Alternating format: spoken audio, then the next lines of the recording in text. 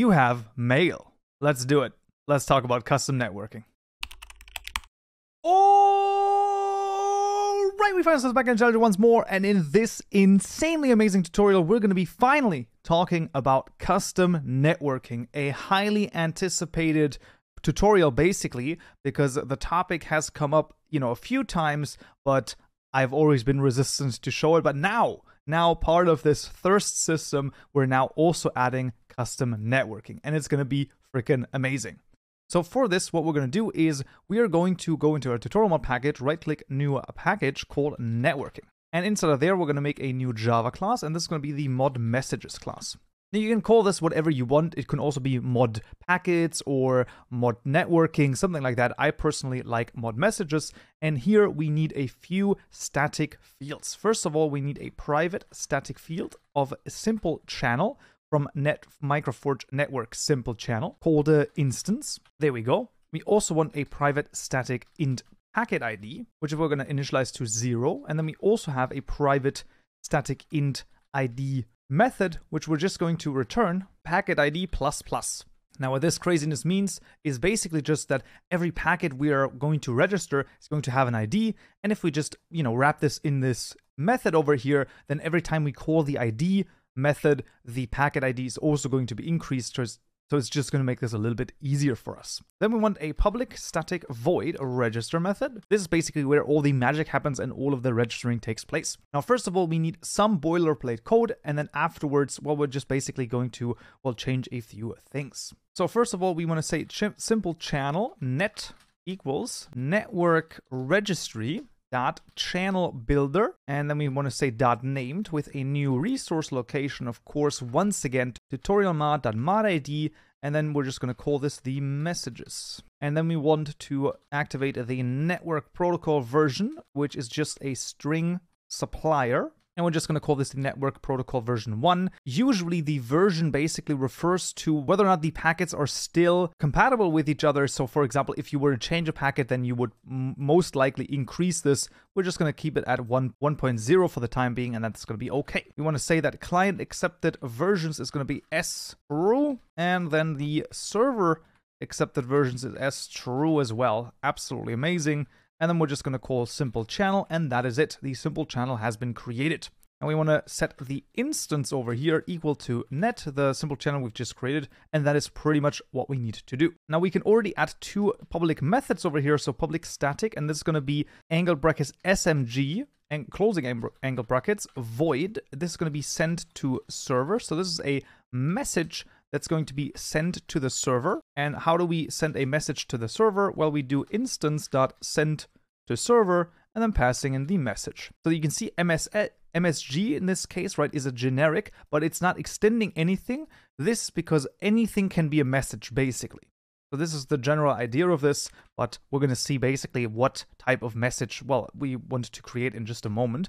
But then we also need public static, once again, MSG over here, void, send to player, MSG message. And then also, of course, we want to specify the server player to which we're actually sending this. And this is going to be instance.send packet distributor.player with exactly this one, then just passing in the player, and the second parameter here is the message. So those are the two void methods that we're going to need in this case. So that is already pretty awesome indeed. Now the register method right here, we have to call this in the tutorial mod class, and that is very important. We need to do this outside the enqueue work runnable. Now I've been told that, it should be inside of the enqueue work runnable.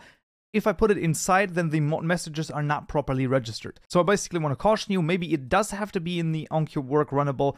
I have not got it to work in there. I had to do it outside of it, so keep that in mind. I would be really appreciative if you left a comment and explaining this if you know what this craziness means. Right, and now, in theory, what we want to do is we want to create a packet. So first of all, we're going to make a complete example packet not used in the thirst system, just so that you, basically have seen this once, and then afterwards, we're going to create the first packet we're going to need to drink water. But first of all, in the networking package, new package called packet. Very important here. And then inside of there, we're going to make a new Java class. This is just going to be the example, and we're going to call this the C2S packet. First of all, writing packet correctly would also help. There we go. So why C2S? Well, this basically because the packet goes from the client to the server. So this is usually how you want to denote this. and then you are sure to basically know what is going on. In here, we want a public example packet constructor with nothing in it. We also want a constructor that is the same one, but has a friendly byte buffer over here as its parameter. We also want a public void to bytes method with a, once again, friendly byte buffer over here. Now those are going to be empty because in the case of the buffer, we actually only need to, well, basically do anything with a buffer. If we want additional data sent from the client to the server, then that has to be saved inside of the byte buffer. We're going to see this in the last of the 4 tutorials of the thirst system, basically, when we have to add the synchronization to it as well. Then we're going to see, adding stuff to the buffer as well. But for the time being, we actually don't need this. And then here we want a public Boolean called handle. So this is a public Boolean method called handle with a supplier of network event dot context, just called supplier. We're just going to import the supplier class, alt enter Java util function over here, and then inside of it we're going to say network event dot context, just calling it context equal to supplier dot get. And now what we can do is we can say context dot enqueue work. We could put a runnable in here. And now this is the crazy cool thing. Oh, of course, at the end of here, we want to return true.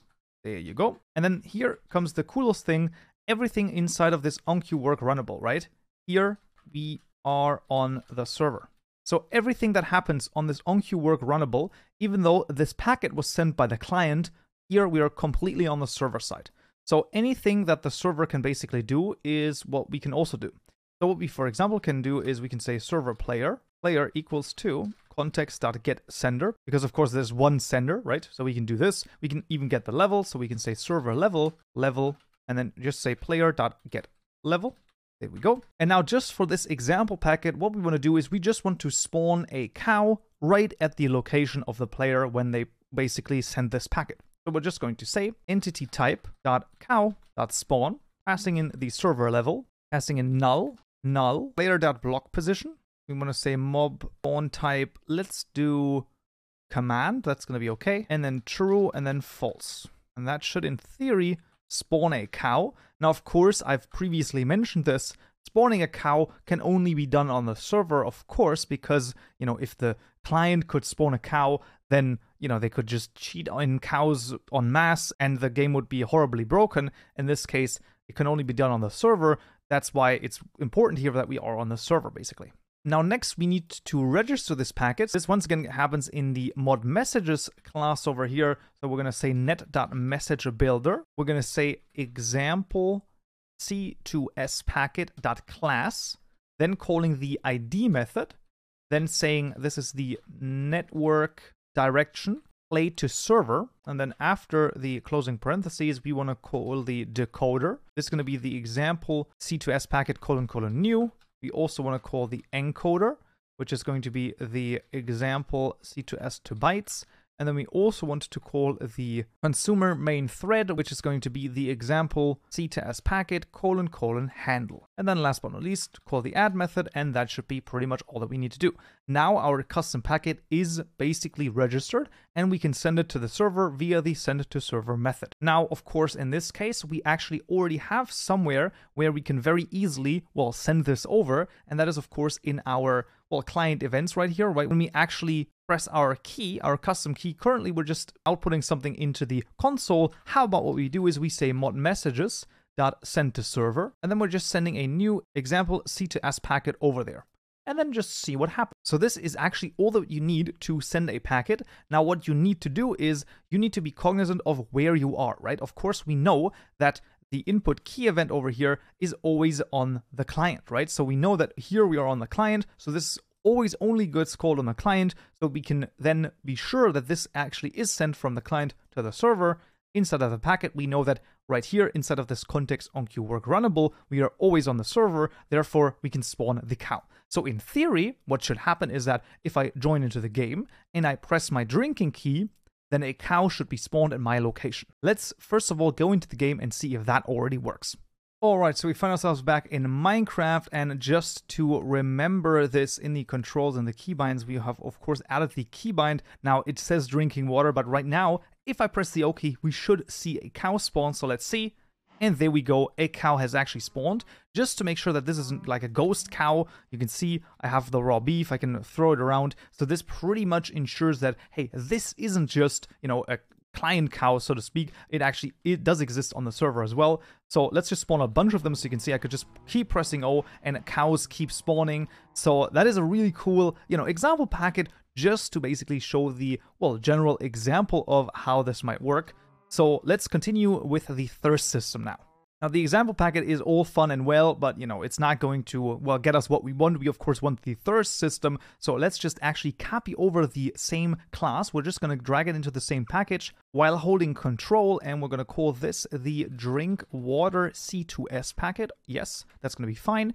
And then we're just going to delete everything that is inside of here because we basically want a few other things to happen. The general way the class is built is going to be the same. Now let's just think of what we actually want to have happen when we press the drink water key. The general idea is we first of all, of course, maybe we want to, you know, check if player is near water. Right? That might make a lot of sense. And then we have two different things. If the player is near water, we might want to drink it. And if the player is not near water, we might, you know, want to output something else. So let's first of all actually get these two because those were actually very good variables to have, right? We have the player and the level. Who knows if we're going to need it. But let's then say, okay, so if the particular player has water around them, right? And then, of course, we definitely need the player for this. And we also, of course, need the level for this because we somehow want to check, okay, surrounding the player, there has to be something.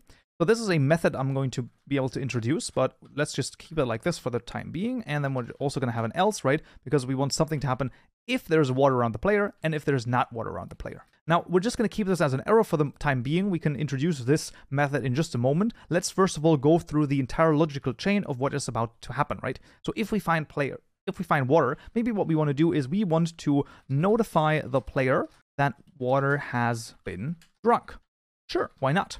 And then we can also think about, well, what we also want to do is, well, maybe increase the water level / thirst level of the player. Absolutely makes a lot of sense. Maybe what we also want to do is, right, when we do this, we also might want to actually play the drinking sound. That also makes a lot of sense, right? That could be pretty cool. These are pretty much the three things that we want to do when the player has water around them when they press the drink water key. Now, what do we want to do when we press the drink water key and there's no water around? Well, pretty much we also want to notify the player, but this time that there is no water around. Okay, that's fairly self-explanatory. And then maybe what we also want to do is just output the current thirst level. And maybe we also want to output the current thirst level here when we've increased it, just so that it makes a little bit more sense, so that the player knows, okay, this is how much thirst I currently have, because of course we don't have a HUD yet. That's going to be happening in the last of those 4 thirst system tutorials. Okay, so I hope that this roughly, explains the logic here. And let's now introduce this method over here so we can see, I can just create this method, and it is a Boolean method, has water around them. Now, I've already basically prepared this, and it's going to be absolutely really freaking awesome. So the way that this works is we're going to return level.getBlockStates, right? And you can see this takes an AABB. This is basically a bounding box. Now what we can do is we can take the bounding box from the player, so we can say get a bounding box over here, and we can then inflate it, so we can increase its size. So we're going to inflate this by 2 for the time being. And what we then have is basically this get block states gets a stream of block states. Now with this, we already get a stream of block states around the player distance 2. So now we have a bunch of block states around the player. So what we then want to do is we want to say, hey, filter these block states to say state is, and we're just going to say blocks.water. So we just want to say, hey, just get me only the ones that are in water. So now we have a stream of block states that are only water, right? So we only keep those for which this predicate right here basically is true. We're just going to convert this into an array, and we're going to say, hey, if the length of the array is bigger than 0, then of course this is true, basically because we have looked around all of the block states around the player. We're saying, hey, only keep the ones that are water. And if there's at least one of them in there, then we know, of course, water is around the player. Now, to make this a little bit nicer even, we can introduce the size variable here, and we can change this one. So maybe the player can upgrade something so that the size changes from 2 to 3 or something like that. For the time being, this is just a little bit cleaner that way. Right, so now we are basically checking whether or not the player is around. So that's pretty cool. So let's now notify the player. How do we do this? Well, we can just say player send system message component. Let's do .translatable, and what we're going to do is we're just going to introduce a new string variable over here. So we're just going to say private static final string, And this is going to be the message drink water. And we're going to call this the message.tutorialmod.drink_water. And then we're just going to and we're going to use this, so message drink water, as the message over here. And let's just also do with style, just so that we have some style, chat formatting, and let's call this the dark aqua, so that it looks a little bit cooler. We also want to play the generic drinking sound. Now, I am going to just copy this over because that's a little bit easier for us to do, right? It's nothing too crazy. Just call the play sound variable here on the server level, passing in these different things, and now the drinking sound should also play. Now, increasing the water level, we actually can't do just yet. Same with the outputting the thirst level because, well, of course, the player doesn't have this saved just yet, so we can only do those two things. That's fair enough. But let's also output when there is no water around. Now here we want another message, so let's just duplicate this. This is the message no water, and we're just going to call this the no_water message. So that's going to be it. And then let's use this, and let's actually make this red. Now, in theory, those are the only things that we can do for the time being. The last two here we can't do. Same with the output of the current thirst level, because, of course, there's no current thirst level just yet on the player. But what we can do is we can translate those messages. Let's go into en_us JSON file, similar to what we have done with the keys over here. Let's just add the messages as well. This is basically going to be drinking water. And then for the no water message, we can call this no water nearby. And now the messages are also translated. Now we can see that this packet has not yet been, used anywhere. So we can, of course, have to, well, basically build this. What I personally do is just I select the old message here, duplicate it with Control-D, and then we can just change this to the drink water packet and just change it over here because the names of the methods are basically always the same, at least for me, right? We usually want to call them the same. And now instead of making a new example packet in the client events right here, we just want to make a new drink water C2S packet over here, and that should pretty much be all that we need to do to add this. So now what we should be able to do is we should go near a body of water with the player, press O, and then we should hear the drinking sound, as well as we should be able to see, basically drink water or drinking water. And if we're not near water, then we should see the message appear, no water nearby. So that's pretty awesome. Let's go into the game and see if this works. Alright, finds us back in Minecraft, so let's just stay away from all of the water and let's press O, and no water nearby. This is a very, very good sign. And now let's go, well, roughly next to the water, and let's see. Drinking water, and what also happens is the drinking water sound is also being played. So I can basically, show like where the border is. You can see roughly here. So if it's like within 3 blocks-ish, then we are drinking it, and then here we're not drinking it. So that's roughly the, bounding box that we have, but it's really awesome already. So we can press a key, something happens on the server, and I mean, this is already very, very good progress, and hopefully understandably explains some of what networking is all about. When it comes to the send to player message over here, right, where we send something from the server to the player itself, we're actually going to take a look at this, like I said, in the last tutorial of the 4 tutorial series over here, when we actually synchronize the thirst from the server to the client, because that actually is something that we have to do as well. But for the time being, this is going to be it for this tutorial right here. I hope you found this useful and you learned something new, and I'll see you all in the next tutorial. So yeah.